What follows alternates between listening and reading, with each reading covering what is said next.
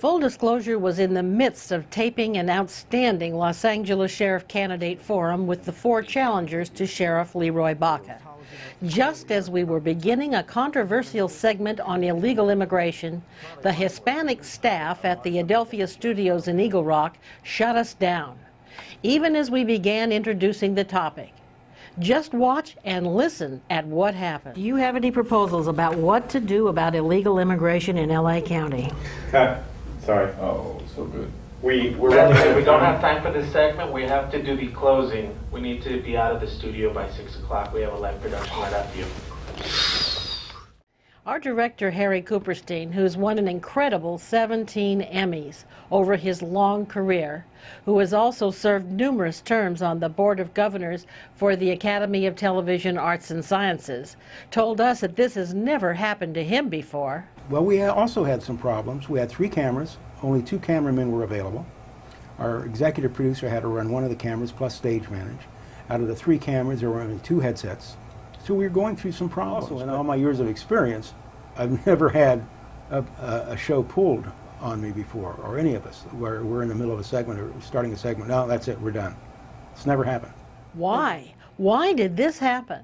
The studio staff locked us out of the studio for almost 20 minutes, and when our 2-hour time ran out, they ordered the cameras shut down, claiming they had a live production following us. We questioned that this was the case at all. Professionally, you don't do that. I've never experienced anything like that before. We at Full Disclosure have long fought for our independence against censorship and controls by partisan politics and social agendas. And so we pursued our guests, the sheriff candidates, and interviewed them in our own studio and on our own location, where we were dedicated to making sure that we get the truth out, voiced by the very people who are directly involved in the issues. And so here is the unrestrained and unstoppable segment that Adelphia tried to stop, which once again demonstrates the name of our show and our mission, Full Disclosure. Los Angeles County Sheriff Leroy Baca has been a frequent guest on the Full Disclosure program. We were very disappointed when we learned from his campaign consultant, Park Skelton, that they were declining our invitation to appear on this, the Full Disclosure Sheriff's Candidate Forum.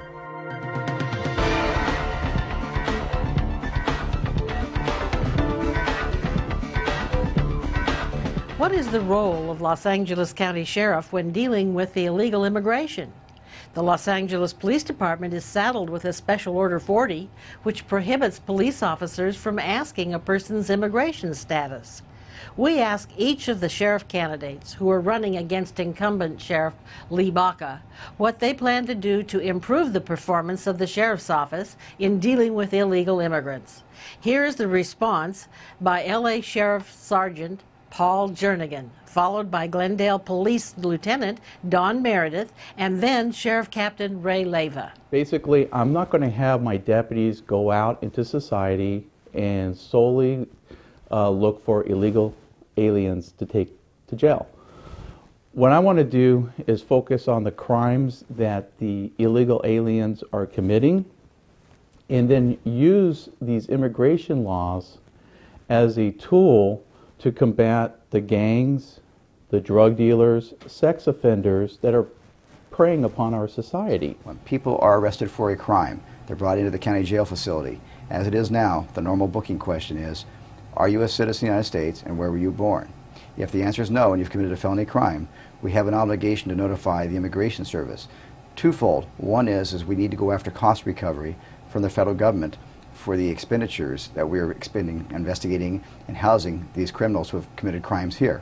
Secondly, if they have committed a felony here, we need to prosecute them for that felony and have them serve their sentence before being deported. And after they've done that sentence, they should be deported, because I don't believe anybody is going to want a felon living in their neighborhood. We will not engage in racial profiling, because we don't do that. Those folks that are found to be committing crimes, we will arrest. We will follow through the criminal process, and from the DA through the courts. We will house them in our jails until such time that it's ready for the federal government to intervene, and then when ICE or any other federal entity is ready to become engaged, we will cooperate with them to make sure that the process is followed. Full disclosure was unable to get a statement from Ken Massey because he couldn't fit it into his schedule. Candidate Paul Jernigan had a unique idea of changing the booking system in the county jail. What I will plan to do is I want to screen all people at the time of their arrest. Any person we arrest will be screened at the time of their arrest, not once a case has been filed against them. This is currently what BACA follows, is that the person has to have a crime filed against them, and then once they reach the county jail, the downtown jail, that's when they're screened and holds are placed upon them. Both candidates, Meredith and Leyva, agree that the federal government must be more involved and supportive in the processing of illegal immigrants. Well, the illegal immigration problem is a federal government responsibility.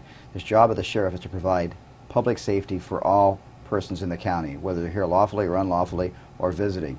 He has an obligation to provide them protection, and if they commit a crime here, to arrest them and prosecute them for that crime as they would anybody else. But we also have to engage the federal government to get them to take a stronger role, or for them to become more engaged as far as their role, because we have about 25% of our current population in the LA County system is an illegal immigrant, either from Mexico, China, Europe, wherever. And we will continue to bill the federal government for all the days that we have the illegal immigrants in our custody, that they don't take them out of our system. And last year, that cost was over $70 million, and the federal government paid us $9 million. So we need to make sure that the federal government becomes more engaged in their role, and we will continue to do our part, which is to enforce the laws such as they are until the people change them. We have to take an aggressive. Paul Jernigan took a different position. A lot of people in what I call the political cop-out by many leaders in law enforcement, they use the excuse that it's a federal issue, they cannot enforce these federal laws. California Penal Code section 834B as in boy lays out our responsibility and our duties in the enforcement of these immigration laws. We ask each of the candidates to summarize their position and identify what they considered the most important or most critical element for the LA County Sheriff in confronting the problems caused by illegal immigration. The number one problem facing the Sheriff's Department is the fact that we are having to house 28% of our population on a daily basis at a tune of about $64 a day per person, and not being totally reimbursed by the federal government for it, number one. Number two, that 28% are committing felony crimes here. That's a significant problem. As the sheriff of LA County, our role is to abide by the law and enforce it such as it is today.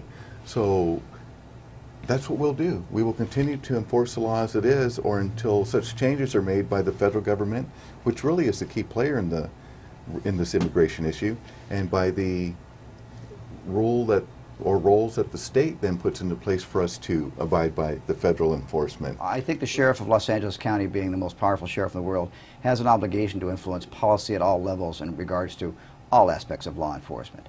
He has an obligation to work with legislative officials and, if need be, sue the federal government to go after cost recovery, so the federal government steps up to the plate and takes responsibility and effectively staffs security for all of our borders and ports of entry. When we identify gang members, drug dealers, and sex offenders, there's a lot of times when we do not have enough evidence to arrest these people.